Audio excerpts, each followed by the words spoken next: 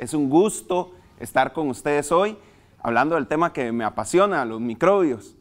Les traigo una pregunta. Hemos hablado mucho de los beneficios de los microbios, pero ¿serán los microbios la fuente de la eterna juventud? O dicho de otra manera, ¿serán las bacterias la clave para tener un envejecimiento saludable, para llegar a una edad avanzada con salud? Este es un tema de mucha investigación, pero ya hay evidencia. Hay un estudio en España donde los investigadores tomaron bacterias de personas longevas, sanas, las pusieron en ratones y esos ratones tuvieron una vida más larga y una vida más sana. Entonces quizá tienen relación. Y como les decía, hay muchos ejemplos de los beneficios de los microbios. Yo me beneficio de sus servicios continuamente. Me encanta el pan, por ejemplo. Desayuno pan todos los días. Y así en la naturaleza también vemos muchas interacciones entre plantas y animales. Para mí, sin duda, la más importante la tienen las zompopas. Las hormigas zompopas. ¿Por qué para mí? Porque ellas son las que me dan de comer y también de beber, ¿verdad? Es que traen la cerveza a mi mesa. Estas hormiguitas tan bellas que hemos visto en nuestros jardines, en los parques nacionales, cargando hojas que llevan a su nido. Lo que la mayoría no sabemos es que no son para comer esas hojas, sino que son para cultivar un hongo. Son hormigas agricultoras. Yo diría que son microbiólogas realmente, porque lo que cultivan es un microorganismo. Como vemos en esta imagen, las hojas son llevadas a través de túneles a cámaras subterráneas donde se crea una pasta para que crezca el hongo. Y las zompopas se alimentan de ese hongo, así como nosotros nos alimentamos del maíz, los frijoles. Esa agricultura es tan eficiente que dan el tamaño real de un zompopero. Aquí les muestro como el montículo, ¿verdad? Esa es la tierra que ellas sacan para construir su ciudad. Y es que realmente una ciudad, vean la siguiente imagen. Los científicos fueron a ese zompopero y agregaron cemento líquido por 3 días, 10 toneladas de cemento. Lo escarbaron por 3 meses. Y esa foto que ustedes ven es el resultado. Vean a las personas, vean la magnitud de lo que es un zompopero. Cuando estemos parados sobre un zompopero, abajo tenemos una ciudad. ¿Qué digo una ciudad? Un país. Hay más hormigas en un zompopero de estas proporciones que gente en Costa Rica. Más de 5 millones de hormigas en cada una de estas megacolonias. Cuando nos acercamos, y lo vemos más de cerca precisamente, vemos que el zompopero en realidad es una serie de túneles conectando cavernas, y en esas cavernas es donde se cultiva el hongo. Ahora, igual que nos pasa a nosotros con el maíz y los frijoles, hay enfermedades, hay parásitos, un microbio malo. ¿Cómo hacen las hormigas para proteger su alimento de ese microbio malo? No pueden ir a la farmacia o al almacén agroveterinario. Se asocian con microbios, en este caso una bacteria benéfica. Hay algunas hormigas incluso, como ven en la pantalla, que se ven blancas. Eso blanco no es otra cosa que la bacteria que hace antibióticos para proteger su comida. La hormiga incluso alimenta a la bacteria a través de glándulas especializadas. Estudiando este tipo de bacteria hemos podido descubrir un nuevo antibiótico. En un trabajo internacional, la Universidad de Costa Rica, la Universidad de Harvard, la Universidad de Wisconsin, estudiando hormigas de la estación biológica La Selva. Por eso este antibiótico se llama selvamicina. Lo hacen bacterias que viven en hormigas de la selva. Y este antibiótico es muy útil para tratar un microbio malo que se llama cándida.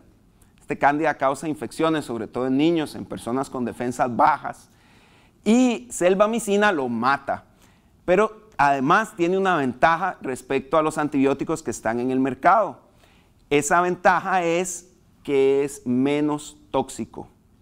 Es un antibiótico más soluble. Los productos que están en el mercado vienen de bacterias de suelo, mientras este es selvamicina de bacterias de insectos. Y eso nos da esperanza. lo que nos dice es que las bacterias que viven con insectos hacen antibióticos menos tóxicos y por lo tanto tiene más chance de beneficiar a la humanidad. Selvamicina todavía está bajo estudio, pero si llegara al mercado y hubiese un beneficio económico, parte de ese beneficio regresa a Costa Rica para ser invertido en educación y en conservación, de acuerdo a los principios del protocolo de Nagoya. Entonces, como ven, realmente las zompopas me han ayudado a vivir mis sueños científicos y también mis sueños artísticos.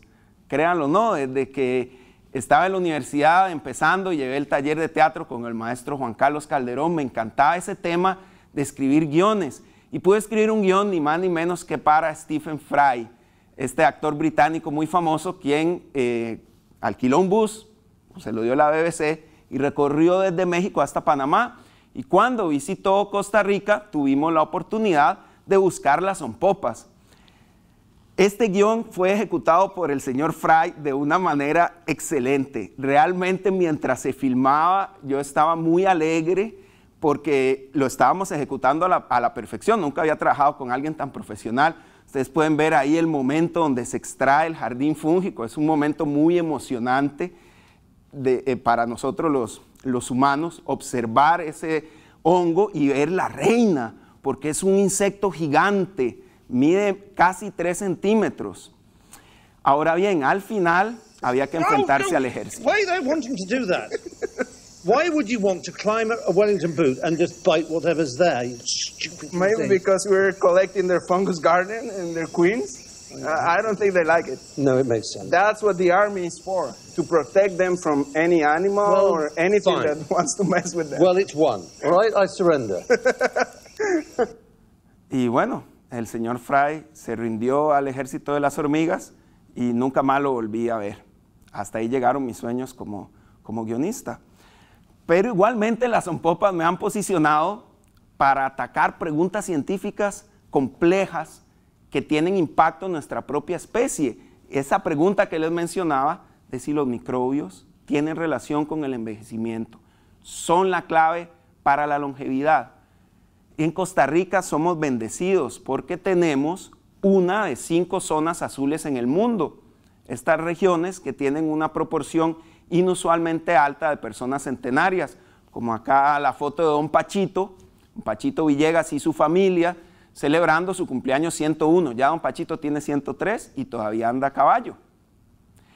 Gracias a la universidad que creó un espacio diferente llamado el Espacio de Estudios Avanzados o UCREA, hemos podido ensamblar un equipo de investigación multitransdisciplinario, donde tenemos nutricionistas, tecnólogos de alimentos, médicos, antropólogos, demógrafos, ingenieros, nosotros microbiólogos, farmacéuticos, es decir, un equipo con muchas habilidades que se reúne en torno a una gran pregunta, y es tratar de entender este fenómeno de la zona azul.